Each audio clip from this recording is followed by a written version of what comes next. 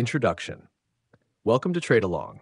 The purpose of this video is to learn by following and doing using paper trading, meaning no real money involved. To trade successfully, you need to be able to calculate the probability, risk, and reward to determine an expected value. In this case, we are looking for expected values of greater than 100. This video goes through these calculations for a trade involving soybeans. We'll be searching for a credit spread. A credit spread is an option strategy where you simultaneously buy and sell options of the same class with different strike prices or expiration dates, aiming to receive a net credit. Picture yourself as a race car driver, expertly navigating the fast-paced turns of the options market with skill and precision. Don't forget to subscribe to our channel and become one of our first subscribers. Buckle up, and let's get started.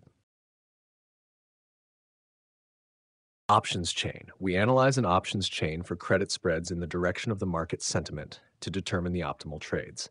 We scan through the options chain, selecting different expiry dates, spreads, strike prices, number of contracts, and deltas within the specified risk and delta range that combine to offer the highest expected value, or EV. We have selected a call credit spread with an expiry date of June 21st, 2024, where we will sell a call at a strike price of 1,330 and buy a call at a strike price of 1,360. In this scenario, our delta stands at 0.16. This translates into an 83% probability of success at the time of purchase. Ready to zoom into the reward calculations? Let's move on to the next section. Reward. To calculate our potential reward, we perform a series of precise steps. We take the price of the first strike, 6.25, subtract the price of the second strike, 3.875, multiply it by the multiplier, 50, and then by the number of contracts, 3. We then deduct the fees per contract, $3, multiplied by the number of contracts, 3. Our reward is calculated as $347. Let's shift gears and check our risk before taking another lap. On to the next section. Risk. Our risk calculation involves the spread between our two strike prices, 1,330 and 1,360. We multiply this spread by the multiplier, 50, and then by the number of contracts, 3.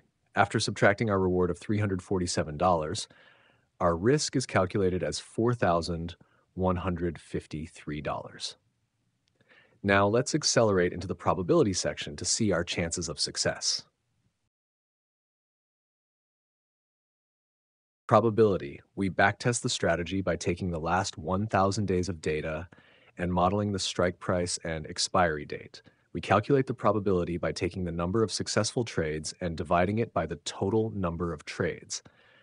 In this case, the probability of success is 0.97. With our probability in place, let's zoom ahead to calculate the expected value. Expected value. By multiplying the reward of $347 by the probability of getting the reward, 0.97, and subtracting the risk of $4,153 multiplied by the probability of incurring the risk, 0.03, we ascertain an expected value of $227. The expected value must be positive to ensure the probabilities are in our favor.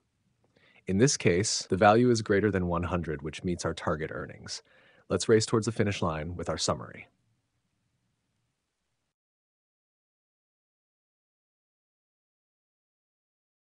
Summary. We have taken you through this trade for soybeans, showing you how to calculate the reward, risk, probability, and expected value. By following these steps, you can identify trades with positive expected values and increase your chances of success. Remember, it's essential to practice using paper trading before committing real money to ensure you understand the process and strategies involved. Please like, share, and subscribe so you can stay updated with our latest videos. This is a new channel, and you could be one of our first subscribers. Thanks for watching, and happy trading.